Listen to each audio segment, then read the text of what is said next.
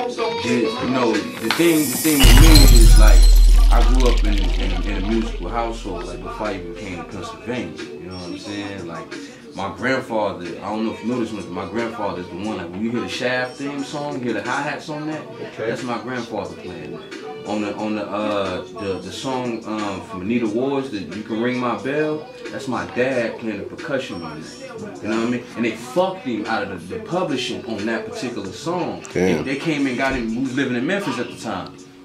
They came and got him out of jail to come play percussion on that song for Anita Ward. At the time, my pops was 25 years old. He didn't know nothing about publishing or nothing. You know what I'm saying?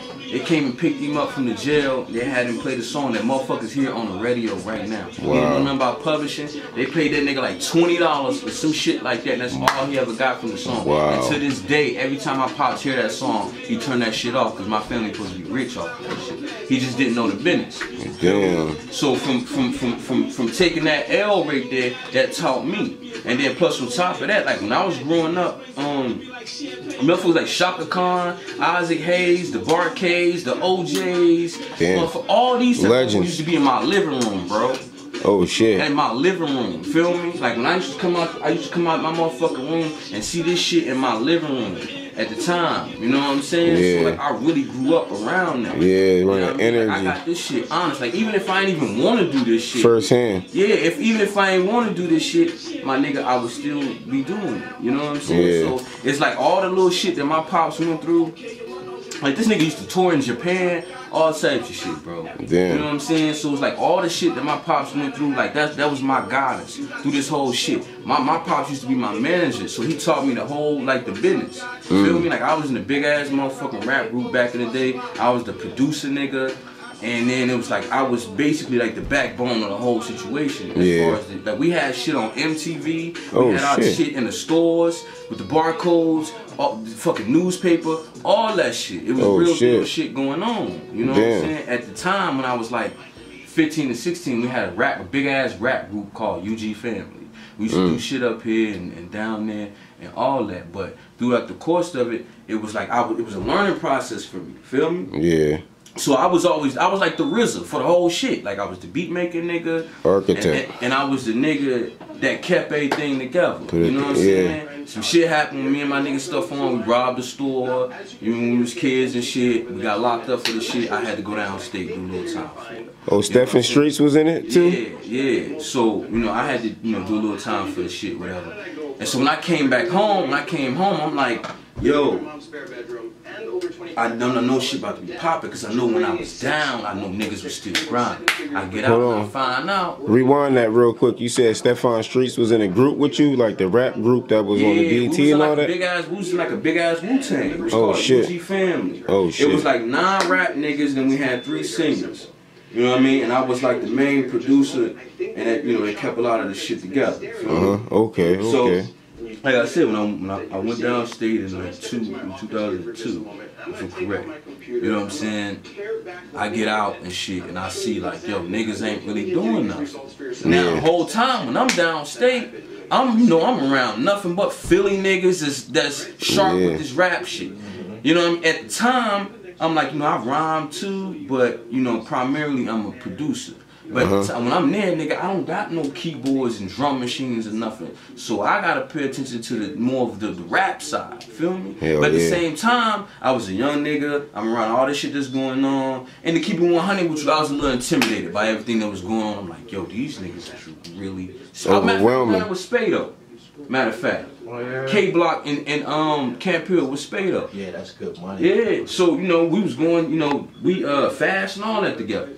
So you know, niggas on the block, they rhyming or whatever like that, and I'm just watching. So every time I watch, I'll be the one that's beating on the table, keeping the BPMs for niggas so they can rhyme. But the whole time, my celly, he knew I could, you know, I could rhyme or whatever. But I guess he believed in me more than I believed in myself. So anyways, motherfucking, I'm watching the way these niggas is putting their shit together, and every time I'm watching this shit, I will go back to my cell and start writing. You know what I'm saying? Talking about putting their raps together? Correct, yeah. The way that they was, you know, they cadences and shit like that, I was really like paying attention to me.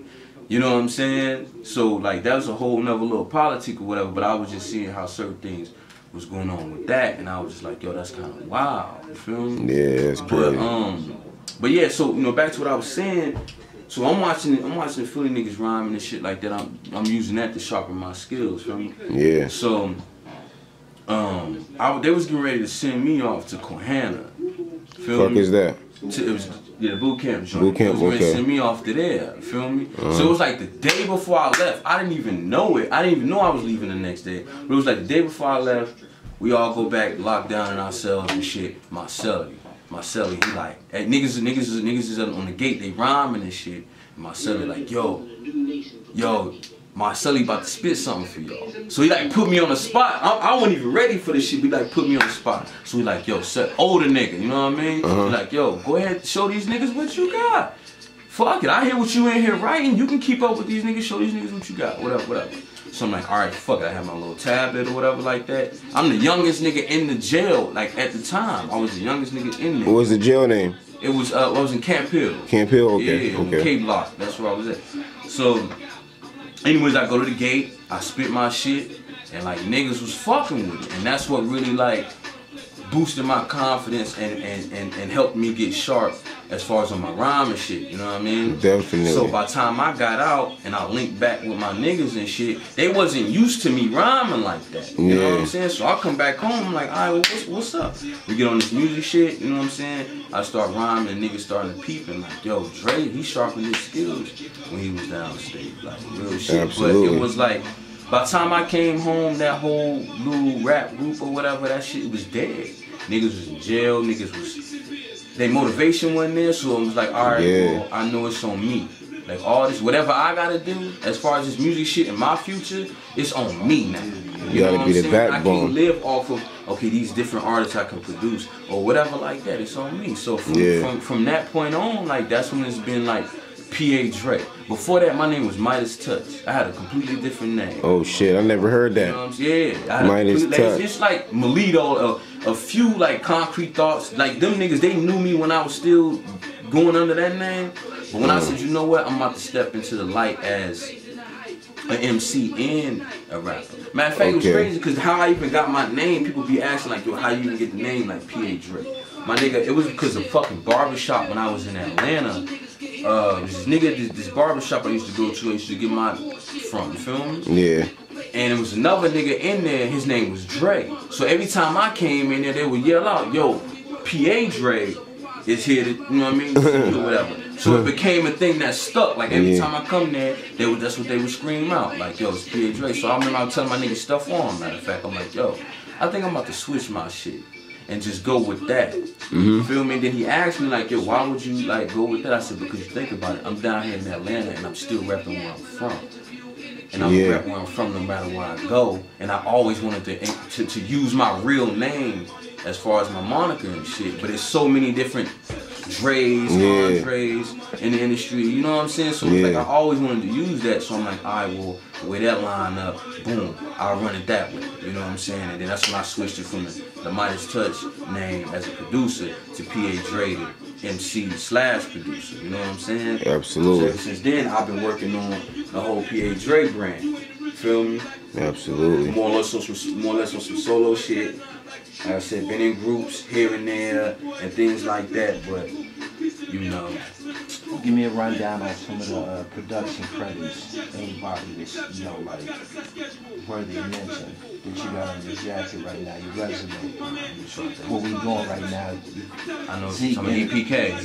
Yeah, we gonna, you know, give you the rundown. But Zeke is interviewing you for GullyTV right now. So, you know, shout out to Zeke Down. Absolutely. What's up? Alright, so as far as production credits, man, I done did a nice amount of shit, so sometimes I'll be forgetting. But I'm gonna try to see what I can name off rip. You know, I've done multi-productions for the nigga Mad Father. I've done productions for Neef Bug. I've done productions for Skino. I've done productions for Skibo Debo. I've done some shit for him. Goddamn, let me think of some shit off rip. Rain Man, yeah, you know, that's my homie. Like, that's who I mainly produce for. Absolutely. You know, shout out to Rain Man. Yeah, for Philly, you know what I'm saying? Absolutely. Like, he goes by the name RJ Payne now. He switched the name and shit, but it's Rain Man. Like, Philly legend, you know what I'm saying? So that's my bro, like that's who I work with tough, you know what I'm saying? Okay. So I did shit with him, battle rap, female official. I work close with her, you know what I'm saying? Do a lot of shit with her. I'm trying to think of some shit off rip. Mickey Facts. Mickey Facts, yeah, I did some shit with Mickey Facts. Some of my work's been hosted by Kid Capri, you know what I'm saying? Got some shit, you know, working on with Ali Vegas and shit, and so we touched bases earlier today. So you know, that's about to go down off rip. Wordsworth from Brooklyn, you know what I'm saying? If y'all remember Lyricist Lounge and all that. You know what I'm saying? Yeah, no doubt. That too, you know what I'm saying? During that era, like on some real shit, during that era, Wordsworth was one of my favorite rappers. Like I used to watch him on Lyricist Lounge and seeing him get busy. Like he was one of my favorite rappers, and I still think he's like one of the best lyricists that ever came from the East Coast. You know what I'm saying? I gotta check him out, man. Correct. I've done some production for for Gully TV. You know, some background music. I've done that for Gully TV. Okay. I'm trying to think what else I do.